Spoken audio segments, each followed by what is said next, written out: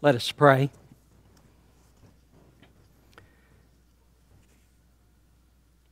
Out of your word and into our hearts, may your truth take root and grow until we're overwhelmed by your love and by your grace. In Jesus' name, amen. For 17 years, Tony Dungy dreamed of a head coaching position in the NFL. As an assistant coach, he'd built a solid reputation. He received 4 interviews for head coaching positions in 10 years, but the talks didn't go well. Part of the reason for this was his coaching philosophy. Dungy said that the key to winning championships was changing players' habits.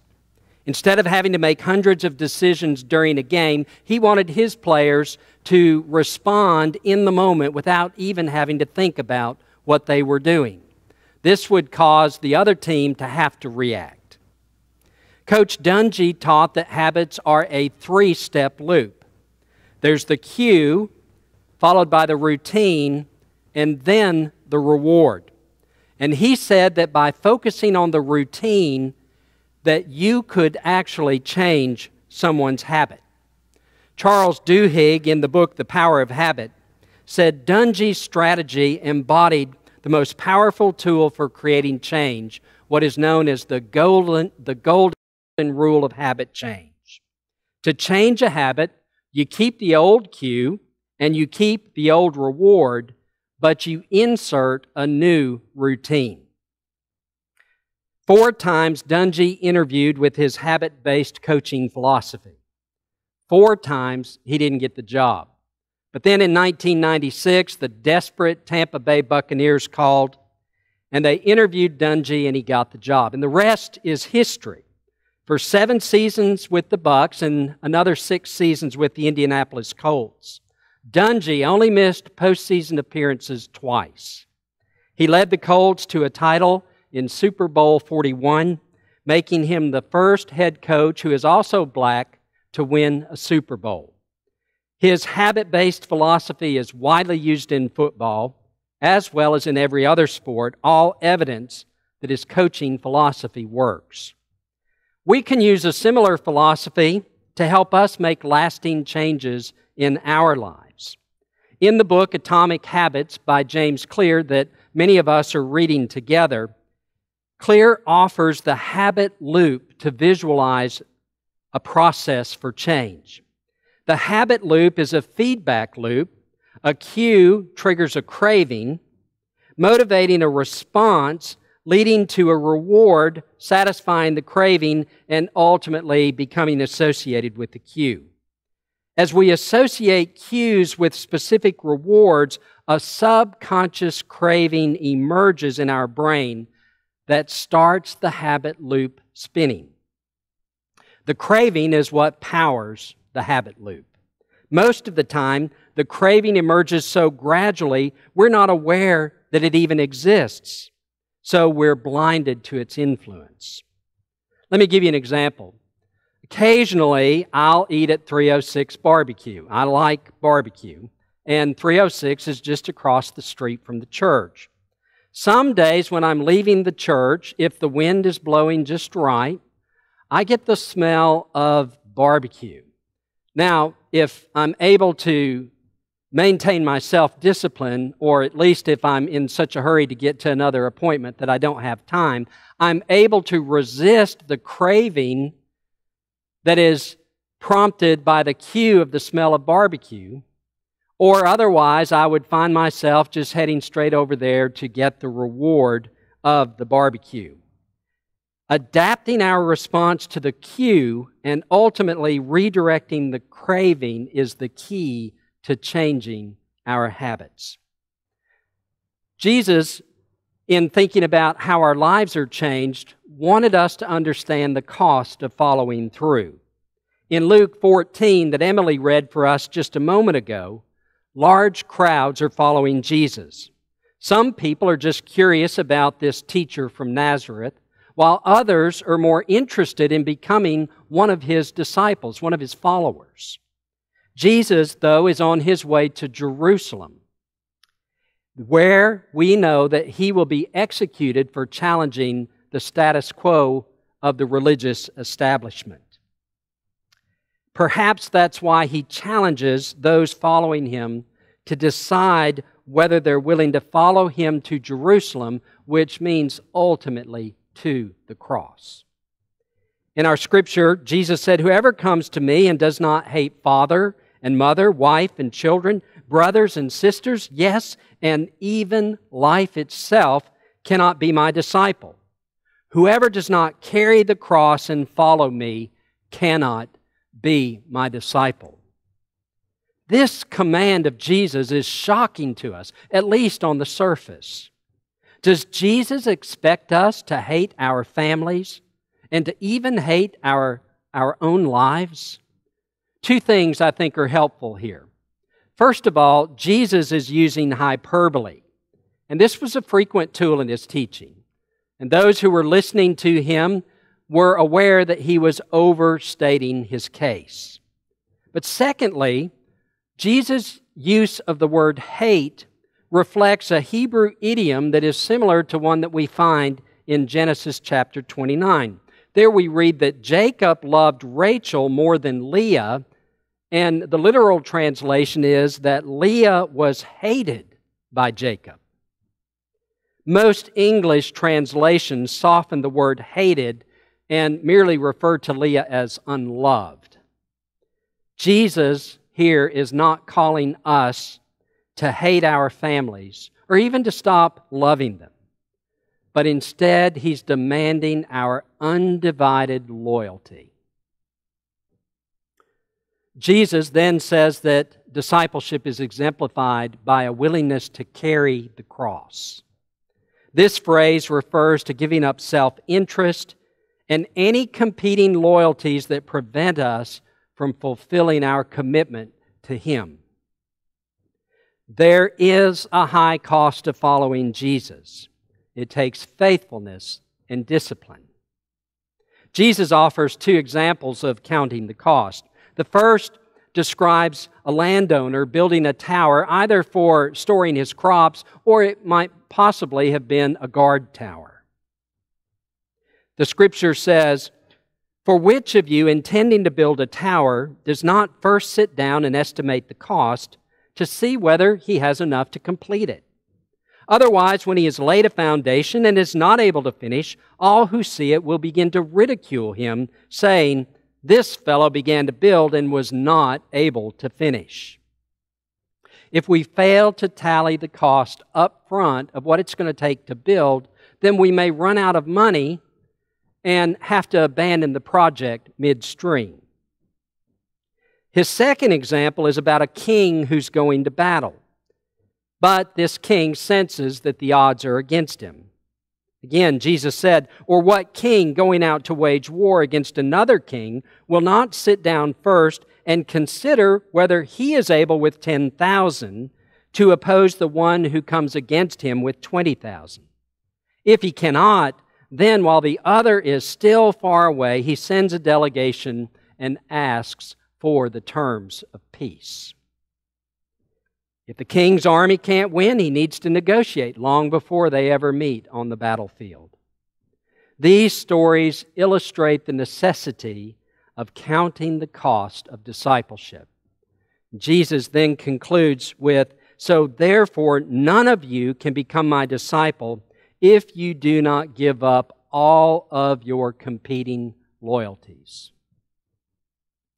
Jesus calls us to the life of discipleship, and that life is not a cheap or easy one, nor can we enter into it without deep consideration of the consequences and the costs. The life of discipleship is a challenging one that requires us to let go of old behaviors and habits, because these leave us with a less than abundant life, but then we must take on new commitments and practices to help us live faithfully as followers of Jesus Christ. Following Jesus in a life of discipleship does not happen by accident. It happens by intention. So, how can we develop some habits for spiritual formation that will help us in the life of discipleship. Again, Duhigg, in his book, The Power of Habit, wrote that when a habit is formed, the brain stops fully participating in decision-making. The patterns we have unfold automatically. Our habitual behaviors are embedded in the deepest part of our brain, in the basal ganglia. Habits, though, save us mental energy so we can focus on other things. For instance, we get in the car, and before we know it, we're at home, and we haven't thought about any of the turns that we needed to make along the way. It's just an unconscious habit that we live into. Instead, we've been thinking about a sticky work problem or a project that awaits us at home. Habits allow us to use our brains to work on other things. Now, while this can be useful, there are also some downsides to this. First, if we're acting out of a bad habit, like an addiction or some other harmful pattern of thought, we don't have the consciousness to fight back because, remember, our responses are automatic. We may sense that something is unhealthy or wrong, yet our brain gets shut out when we're on autopilot, and so we have no real defense against it. The second downside of mindless habits is that our unconscious choices form us just as much, if not more, than our conscious choices. We become formed in patterns that we would never consciously choose if we were aware of them. Thomas Aquinas, in his work Summa Theologiae, taught that the word habit derives from the Latin habitus and its variant stem, habere, which means to have. Therefore, it's possible for us to have a habit, but while it's equally as possible that a habit could have us. Justin Whitmell Earley, in his book Common Rule, says that we can think of habits as liturgies. And remember, liturgies, that's what we use in worship. Liturgy is the worshipful work of the people and represents the elements of a worship service such as prayers, hymns, creeds, scripture readings, and the sacraments. Liturgies form the basis for establishing our relationship with God and with others who participate with us in the liturgies of worship. Liturgies and habits are both repeated over and over again, and they form us. The only difference is that a liturgy acknowledges that it's an act of worship. It's a conscious choice we make to develop ourselves in the image of God. When we gather together in worship, we're making a conscious choice to engage in these liturgical practices that shape and form us. Like liturgies, our habits have the power to shape our lives. What we do out of habit matters because our habits shape our identity. Our habits shape who we are. James K.A. Smith, in his book, You Are What You Love, The Spiritual Power of Habit, argues that the habits of our day-to-day lives are not secondary to our worship of God. Rather, they're central to it. Worship is formation, Smith says, and formation is worship. What we do shapes who we are. It forms us. And so we need to be careful about our habits. In Psalm 31:6, the psalmist declares our empty routines, our empty habits as worthless. He says, I hate those who make a habit of what is completely worthless. I myself make a habit of seeking the Lord. We become our habits. When we understand that our habits shape our lives, and we understand the neurological process where our unconscious begins to take over as we form habits, then we begin to get an understanding of how our habits also shape our hearts, our affections, what we love, what we value. So how do we set an intention for spiritually forming ourselves as disciples of Christ? Monastic communities live by a specific daily order known as a rule. For instance, the Rule of Saint Benedict, which was written in 516 CE by Benedict of Nursia, guides Benedictine monks all around the world through their daily routines. A rule is a set of habits you commit to engaging in order to grow in your love of God and neighbor. Through these spiritual practices, we establish rhythms of faithfulness and devotion that lead to transformation, that shape us in the image of God in which we were created. Over the past 2 weeks, we've been practicing Lectio Divina, that is the reflective reading of Scripture. Some of you have faithfully engaged in the practice, and hopefully you've gained some insights into your relationship with God that have been powerful and that have begun to help shape who you are. If so, that's awesome. But I'm also aware that there are probably some of you that you find the practice of Lectio Divina frustrating. You may have a hard time focusing in order to be able to do it. Before you write off developing holy habits altogether, let's consider that maybe your struggle has more to do with incorporating a new pattern, a new routine, a new habit in your life than it did with Lectio Divina.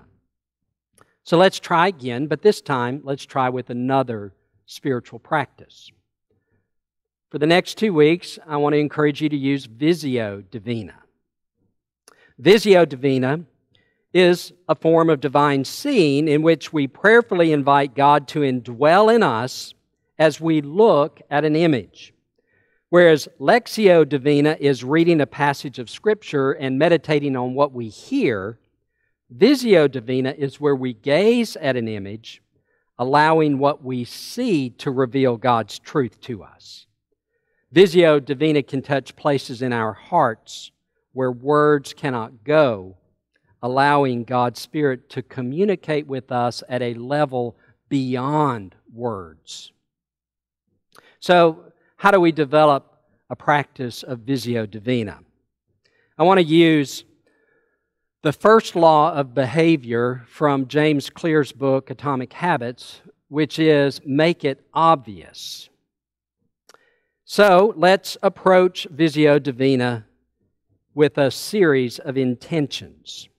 And the first intention is this: I will practice Visio Divina at a specific time in a specific location. And you determine that time and that location. The two most common cues in triggering automatic behavior are time and location. So we can make an implementation intention by connecting the new behavior with a specific time and a specific place. For example, my intention could be, I will practice Visio Divina at 6:30 every morning while sitting on the couch. All right, intention number 2. After I engage in a current habit, one that I already engage in, I will practice Visio Divina.